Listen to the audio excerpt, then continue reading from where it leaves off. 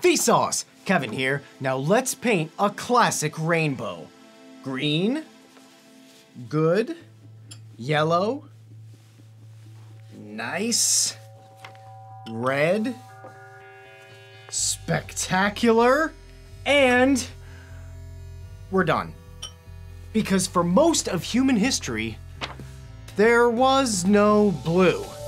I mean, of course blue existed. Ancient humans had the same biological visual systems for observing colors we have today, and clothing dyed blue with indigo has existed from the Indus Valley Harappan to the Han Dynasty in China. But take a look at these old paintings and you'll see there's no blue. So did rainbows themselves change? No. You can even see blue sky and blue water in these paintings, which means blue paint existed, but the rainbow of colors is missing blue. They observed blue and used blue, but didn't see blue as part of the rainbow. Why? Because blue is clearly an important color. It's everywhere. Except it's not. When it comes to blue foods, you have blueberries, which are actually a deep purple. Plants have no true blue pigment. The less than 10% of flowers that look bluish are like that due to the natural modification of a red pigment called anthocyanin. The same thing in blueberries and cherries. Well, what about blue animals? Blue birds, a mandrill's blue nose and butt. The blue-footed booby. Your Uncle Louie may have a pet parrot with bright blue feathers, but blue animals haven't been and continue not to be a very common part of our lives. In terms of blue minerals, the Egyptians imported the rare blue stone lapis lazuli from thousands of miles away 6,000 years ago. The legendary talisman of Charlemagne, king of the Franks, purportedly contained a fragment of the cross upon which Jesus Christ was crucified, set between two blue sapphire gems. The most valuable object, the most powerful Christian king, was encased in blue. While in the East, the blue Buddha carved from lapis lazuli represented healing, wisdom, and compassion. So basically, when we finally found something blue, it was like, this seems important. Like my eyeballs. Blue eyes have only existed for about 7,000 years and were traced to a common ancestor in Spain. Today, people with blue eyes only represent about 8% of the population. So on this blue marble called Earth, there's not really much blue anywhere. Except the entire sky. I think. Classical Arabic and Persian poetry frequently refer to the sky as the green, and up until about the 13th century, the sky was primarily considered white because of its association with light during daytime. And yeah, the sky and water are often blue, but not always. On overcast days, the sky can be white or gray, and at night, it's black. Water can look gray, green, or have no color at all. Water was often green on maps and wasn't established as blue until the 17th century. Green and blue are separated by only 35 nanometers on the visible light spectrum, making them even closer than violet and indigo. The thing is, in languages ranging from Old Irish to Japanese, green and blue were just one word. It's tough to imagine lumping together blue and green, but you probably lump together Goluboy and Sini.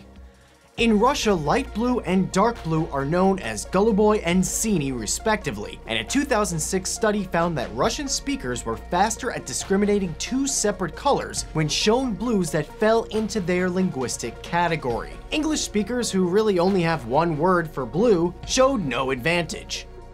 When you don't have different words to distinguish shades, blue is just blue. It's really hard to categorize a difference quickly. But not only were green and blue once one color, for a while there were actually only three colors. Black, white, and red were the first recognized colors in virtually every civilization. Here's why. Black and white come from dark and light. Red comes from poisonous fruits and from blood, spilled during hunting, battle, or injury, and also represents the fertility associated with menstruation. The deeply rooted impact of the black, white, red three-color system can be seen in Snow White, a story that has existed cross-culturally in multiple forms for hundreds of years. Snow White has lips as red as blood and hair as black as ebony wood. And when her evil stepmother tries to poison her with a red apple, she tries to convince Snow White it's not poisoned, so she eats the apple with her, but the stepmother eats the white part, which is not poisoned, and makes Snow White eat the red part, which is poisoned. The colors are important, is what I'm trying to say. Humans have always observed other colors, but we just compartmentalized them into black, white, and red. Yellow was associated with white, and green, blue, and violet were linked with black. Eventually, yellow and green became unique colors in their own right. There's plenty of both in nature, but still, no one was talking about blue. Early languages like Greek, Hebrew, and Chinese had no specific word for blue. The words they used to represent colors weren't necessarily describing an exact hue, but instead could reflect brightness or even quality. So a better translation for green might be pale, and white might be shining. You hear that, Dr. Resnick? I'm not vitamin D deficient. I'm shining. Hey, how about you give us a specific example of blue missing from the past? Okay. A famous 1858 study by William Gladstone showed that Homer's The Odyssey mentions black 200 times, white around 100, red less than 15, yellow and green under 10, and blue a whopping 0 times. The Greeks did have a word, glaukos, that could mean light blue, but glaukos was more about describing the feeling of a color and could also mean gray, yellow, or brown. And the Hebrew tchelet described a colorant which came from a mollusk that could be used to dye garments blue or violet. When we did develop words for blue, they were rooted in materials rather than the abstract concept of color. The Egyptians had a word for their blue pigment, irtio, the first synthetic pigment ever created. But after the fall of Rome, the complicated process of making Egyptian blue was lost, along with the Romans' word for it, caeruleum. Since the Latin lexicon had a gap for blue, the most common modern words for blue derive from German and Arabic, both of whom made and traded blue. In the 13th century, woad began being produced on a large scale for dyeing clothes. Making blue from yellow flowers for the masses influenced the culture's need for a word to describe that color. That word was blau. The word azure comes from the Arabic lajward, which was used to describe cobalt oxide blue glass and ceramics, as well as lapis lazuli. The deep blue metamorphic rock was mined from a single mountain range in Afghanistan, the Sarisang, or the Valley of the Stone. After about 3,000 years, we finally figured out how to extract just the magnificent blue to create a pigment called ultramarine. Ultramarine was the first truly vibrant blue pigment in the world and was extremely rare and expensive. Blue became more valuable than gold. Painters reserved it for only the most important subjects, like the Virgin Mary's robe. But only the rich blue bloods could possibly afford ultramarine. It took an accident with red blood to bring blue to the world.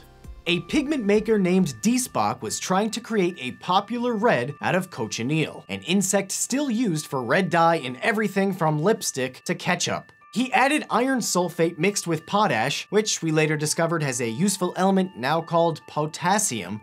Anyway, the potash he used was contaminated with animal blood, which contains iron. And rather than creating red, he accidentally invented an affordable, long-lasting, true blue. When it came to making red pigment, he really blew it. Named Prussian blue after its use as a dye for Prussian army uniforms, its popularity went global. It reinvigorated Japanese woodblock painting, which went on to influence manga, which led to Japanese animation. And it also revolutionized architecture. In 1842, English astronomer Sir John Herschel used Prussian blue to invent blueprints, eliminating the need for architectural drawings to be arduously hand-copied. So you can thank blue for Dragon Ball Z and buildings.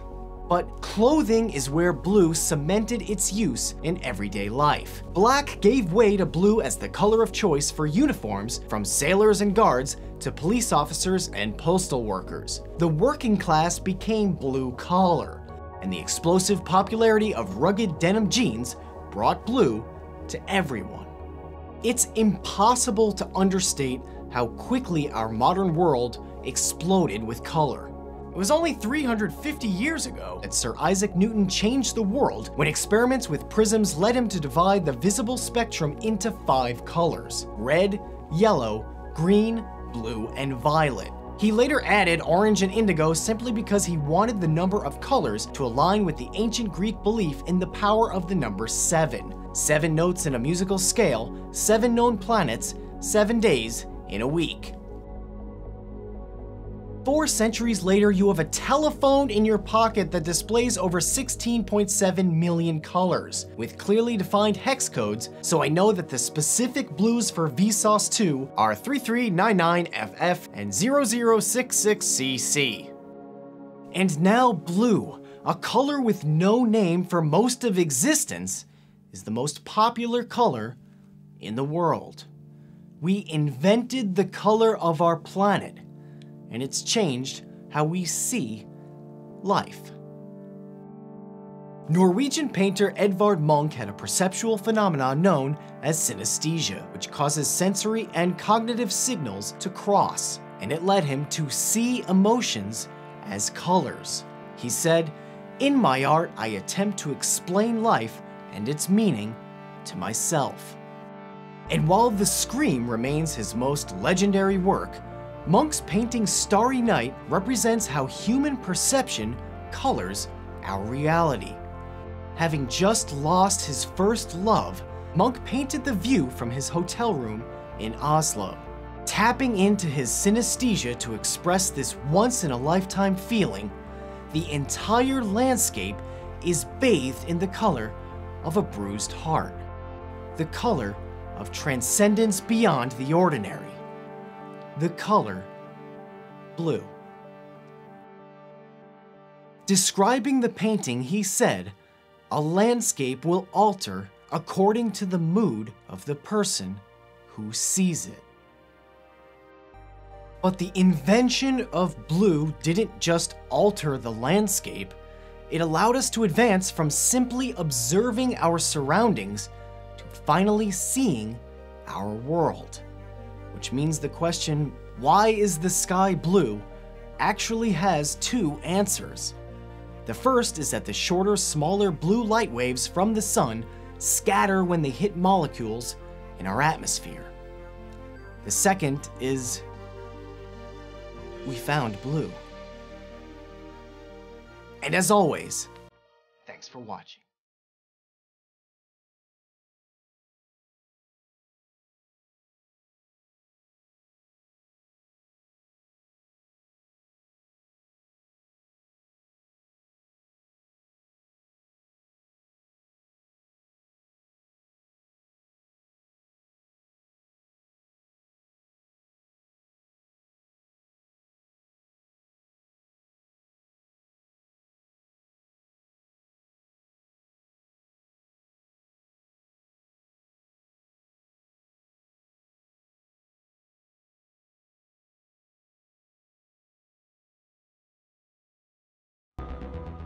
Hey, if you want to learn more about yourself, then click here to watch my previous video, Scapegoats. For this video, I want to thank Joshua, Trevor Something, Kidmograph, Victoria, and Virginia, all for their help. Now, the new Curiosity box just arrived. This is the new t-shirt, but what I really want to talk about is this. Say hello to Nikola Tesla, the first in our brand new pin series, Curious Creatures, which is a mashup of some of the most curious humans of all time with some of the awesomest creatures of all time.